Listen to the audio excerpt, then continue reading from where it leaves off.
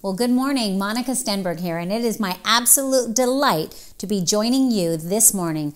Good Friday is today. It's the day where we as believers are remembering the price that our Lord paid for us. Jesus, the Son of God, having come from heaven to earth to live a sinless life, laid down his life for us on the cross. And I have a few things to share with you, but I'll tell you, there's so much in the Word of God.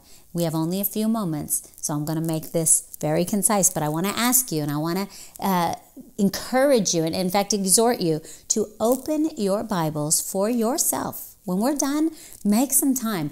Open the scriptures, the Gospels, and begin to read through the story of how Jesus became our Passover lamb and fulfilled all that he promised to do. You know, this morning what I want to share with you is that Jesus fulfilled the words that he released to us. You know, the Bible says in John that in the beginning was the Word, and the Word was with God, and the Word was God. It goes on to tell us that nothing was created without him.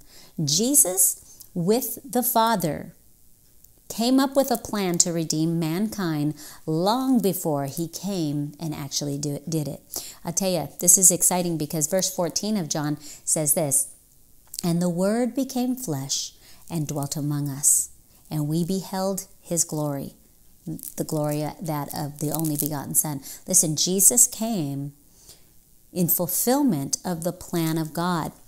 And so today what I want to point out to you is that God sent his word in advance. He has heralded the plan, and then Jesus came and he fulfilled the plan.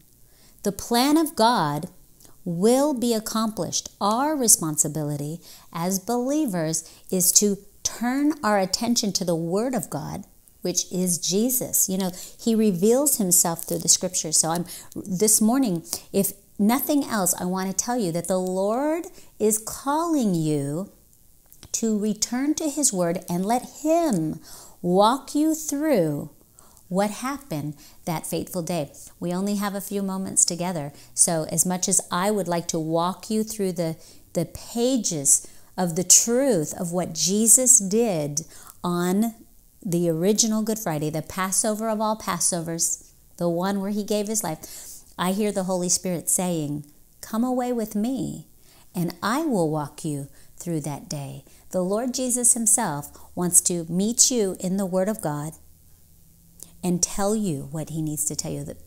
I'm telling you, the passages of Scripture will come alive for you. So what I'm here to share with you today is the reality and the encouragement that the Word of God is waiting for you to speak to you. You know, even that night, Jesus kept saying at least 9 or 10 times within the night of his giving his life, he makes a reference of saying that the scriptures might be fulfilled, or so that as it was written. You know, I never noticed that as much as I did yesterday as I walked through Matthew 26. I would encourage you to do the same thing. Reading the story, the true life story of what Jesus did. I noticed that he kept saying, "as the scriptures say," or "as it is written," that the scriptures might be fulfilled. This is really important for us to notice because it reminds us that all those things that occurred because God had a plan. Nothing came out of left field. In fact, God is aware of everything and he has a plan. And Jesus came into agreement with God long before he got here and decided that he was going to fulfill the purpose. Now, we know that that night came and the humanity side of Jesus had to commit to the plan and walk it out. And that's not easy. That's why we celebrate and we are so thankful for the price that he paid. It was a heavy price. He paid a strong price for us to buy us, to redeem us. He could not live without us. He knew that from the beginning because he loved us so much that he declared, "I will come for you." And he did all through the scriptures. I want to encourage you.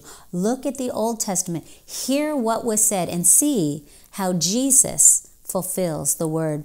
You know, as tempting as it is to want to walk through the passages of that night, my sense this morning with you is, again, to encourage you to turn and open your scriptures and let the Lord walk you through. And see if you don't notice how every detail of that day was exactly how the Word said it would be. Again, he kept pointing out, it's like this. He tells his disciples that this night you're all going to scatter, that the scripture might be fulfilled, that I will strike the shepherd and the sheep will scatter. He's letting them know, listen, I know what's going to happen, and it needs to go down this way.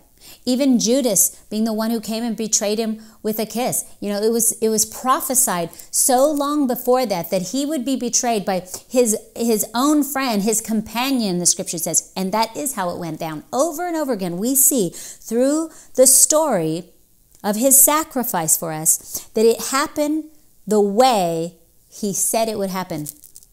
So I encourage you, again, strongly, open your word and let the Lamb himself walk you through what he accomplished for you in these days. In these last few minutes, I want to take this opportunity to open up something that was said.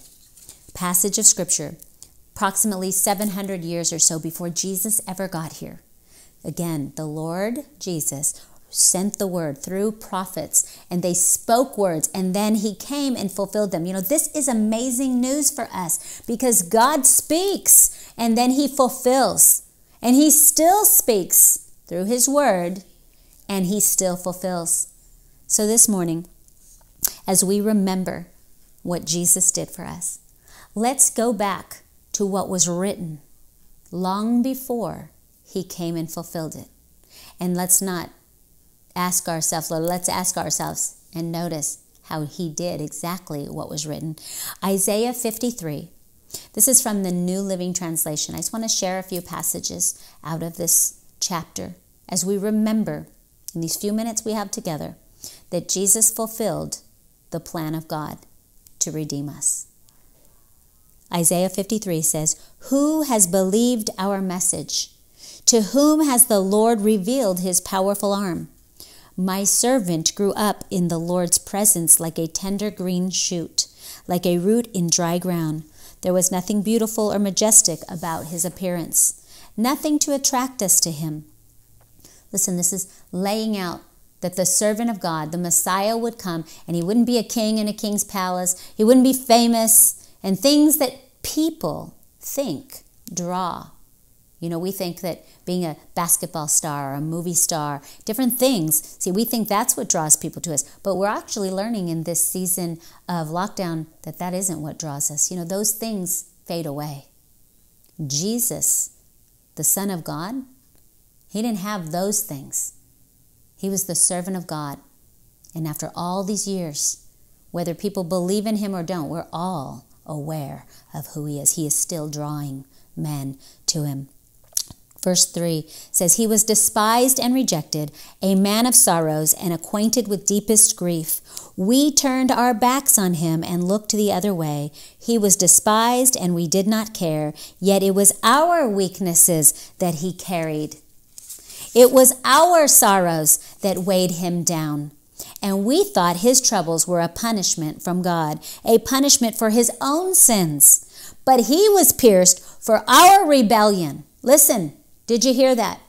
Long before, 700 years or so before he got here and actually carried our sins, the Word of God declared that this would be the case. He was pierced for our rebellion, crushed for our sins. He was beaten so we could be whole.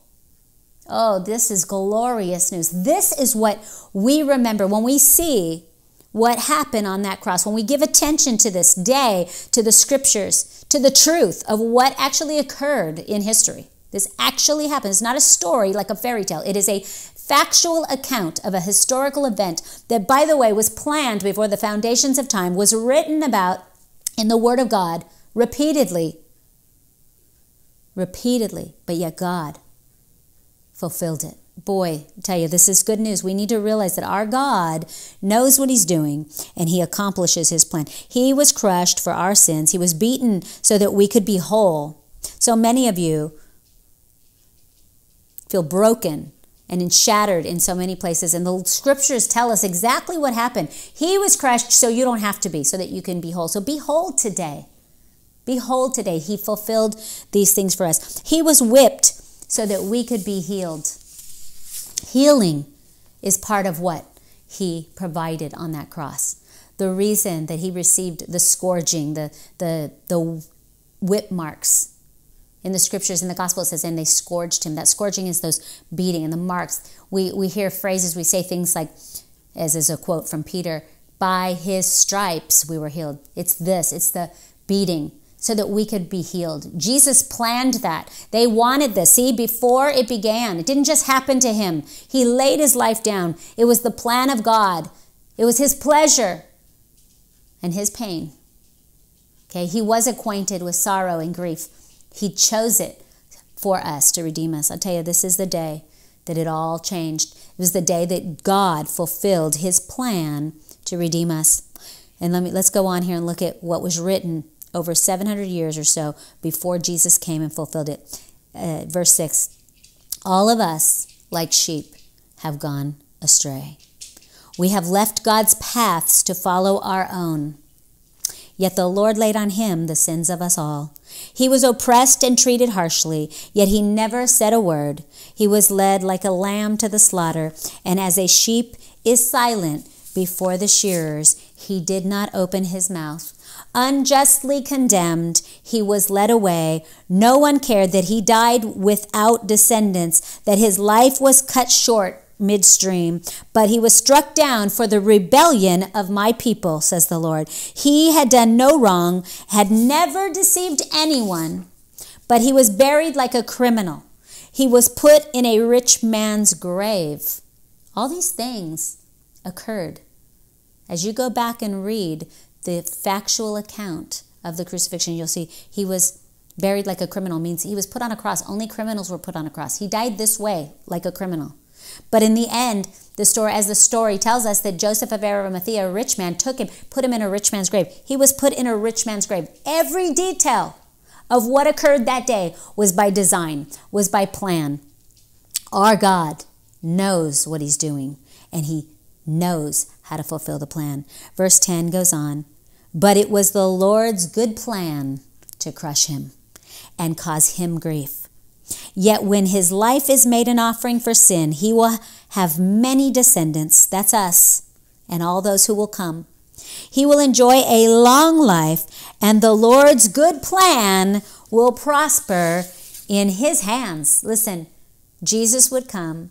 The good plan of God would happen. He would bear the sin of the world. He would receive the stripes. He would be crushed for our rebellion. He would receive stripes that we might be healed, because the plan of God was to redeem us. To fulfill this plan, the cost was high, but Jesus came and he willingly fulfilled the plan. Oh, our Lord is good. Repeatedly that night he declared, as it is written, that it may be fulfilled, because he knew he came for this purpose. Oh, God is good. In closing, let's look at these last few prophetic scriptures from Isaiah.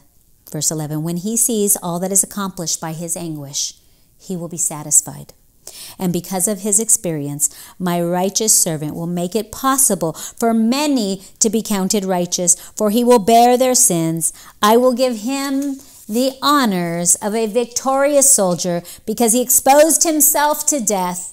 He was counted among the rebels. He bore the sins of many and interceded for the rebels. Oh, let me tell you, this is the day that Jesus, he fulfilled it. He was bruised for our iniquities. The chastisement of our peace was upon him. He was counted as a rebel. But the truth is, we humans are the rebellious ones. We all, like sheep, have gone astray. But Jesus chose to come and redeem us. I want to encourage you today. There's so much in the scriptures waiting for you. The Holy Spirit. Jesus died that day. He was buried, as we know, and we'll celebrate Sunday the resurrection. But the reality is he is alive today. He is seated on the throne, making intercession for you. And his desire is to teach you, to show you, to reveal himself to you. So my final words to you this day is let the Lord walk you through the scriptures so that you would receive all that the Lamb purchased for you. He wants to wash you, cleanse you, and deliver you, and cause you to inherit what He paid for. Hello everyone, Jerry and Kimberly here, and let me tell you, this is a huge week. This is Good Friday, Healing and Communion service, and also all of our Easter services. We not only want you to come, but maybe as importantly, invite other people. Wouldn't it be amazing if all of us had 1 or 2 people join the services and be healed and be touched by the love of God? If you'll go to our website, go to therock.com, and click on Easter invite card. That'll give you the ability to send that out and to invite some people. Please help us to do that so that we can invite people to come to all of these services. You know, don't be afraid to invite people that don't normally come to church. That's or that have even been distant or not open to the Lord, because God is softening hearts, and there are great things happening in our nation, even in the midst of these difficult times. So send that invite, and let's pray that this Easter there's the greatest harvest of souls ever. We'll see you then.